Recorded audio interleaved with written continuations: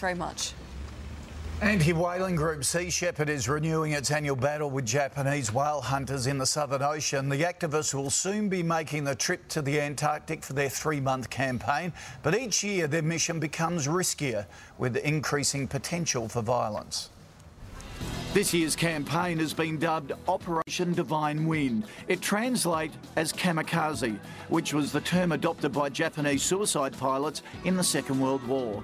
And members of the controversial conservation group say they're prepared to die for their cause. It might sound extreme, but exchanges between the two groups have a history of heating up those freezing waters. It started with battles involving stink bombs and flash grenades. Then in 2008, 2 anti-whaling activists were held hostage after boarding a Japanese vessel. But things really came to a head in January last year when the Sea Shepherd's Addy Gill collided with the Japanese whaler, the Shonan Maru 2. Oh my God. Yeah. Wow. They hit it? Yeah, they hit it. The $2 million bat boat had its bow ripped off and one crew member broke 2 ribs. Sea Shepherd members described the collision as attempted murder. Now there are predictions that this season will be the most intense to date. I'm joined now by Sea Shepherd Captain Paul Watson. He's on board the Bob Barker at Circular Quay in Sydney. Paul, good morning to you. This is your 8th mission. What do you hope to achieve this year? We thought that we had finished whaling in the Southern Ocean earlier this year when we drove the Japanese fleet out 6 weeks in advance, and they only got 17% of their quota. So it makes no economic or political sense for them to return. But the Prime Minister of Japan has said that he will not surrender to us, and that's why they've allocated $30 million just to deal with us. Okay, do they go and hunt for whales in our territorial waters in Antarctica? The whales are to be killed in the Australian Antarctic territory, in Australian waters. And, you know, the Uruguayans are arrested and reprimanded if they catch fish down there, but the Japanese seem to be given a, get-out-of-jail-free card to go down and kill these whales. Okay, how come you're the only ones going down there? What do you want the government to do? What support do you get from them? Well, we get no support from the government, but we get incredible support from the people of Australia. But what the government should be doing is actually upholding international conservation law and protecting the sovereignty of the Australian Antarctic territory. They should send a boat down there, a naval vessel, and order the Japanese fleet out of the Australian waters. Okay, so are you really prepared to put lives at risk on missions like this? We see some pretty amazing vision of encounters on previous campaigns down there. Well, I have to say, as soon as you leave dock and head down to the Southern Ocean, you're putting your life at risk. This is one of the most extreme hostile climates in the world, and we're well aware of that. We take extreme precautions to make sure that nobody's injured and that we don't injure anybody, but we cannot deny the fact that it is dangerous. Yeah. All right, Paul Watson, thanks very much for your time this morning. Appreciate it. Thank you. We watched the whales go down the western east coast. It's shown on all the television newses.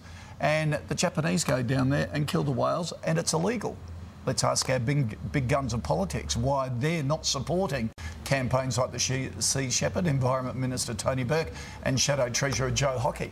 Morning. Tony, why? Why aren't we doing anything?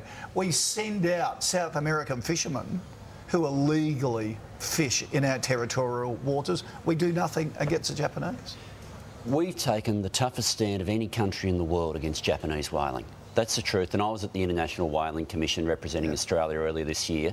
We're recognised as doing that. But they're giving you the finger. They're going down anyhow. And once we took the approach that we were going to take them to the International Court of Justice, at that point we made a decision. We had to hold our nerve. You can't do anything that's going to undermine that legal case. Once you launch a legal case, you're then in that system, and yes, they take longer than you want them to. But we're the only country to have done that.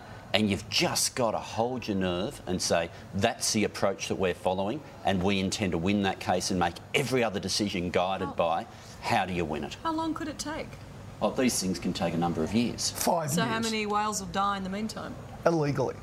Oh, well, but whether or not it's illegal is what's being challenged in the court. But no, you boot the South American fishermen out. Why don't you just boot the Japanese whalers out? Well, this is in the search and rescue zone. This isn't in the territorial waters around Australia.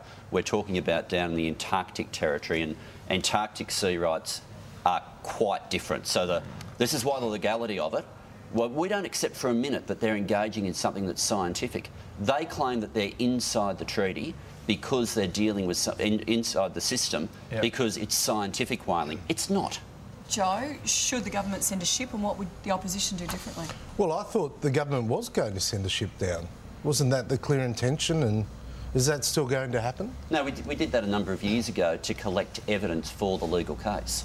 And that's the only reason we've ever sent a ship down. Would you send a ship down? Well, sure. Why not? I mean, why wouldn't you send a ship down? To send a clear message to the Japanese that this is behaviour that we are closely monitoring and it is unacceptable.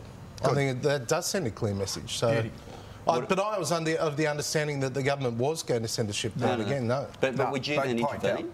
Well, no, but you can send a ship down. We obviously support the court action. It seems as though the government's taken a long route to the court action, and this is after Kevin in 2007 promised to take the court action, and was it 2 or 3 years before that action actually started? So, you know, I think there's a bit of dragging of feet here.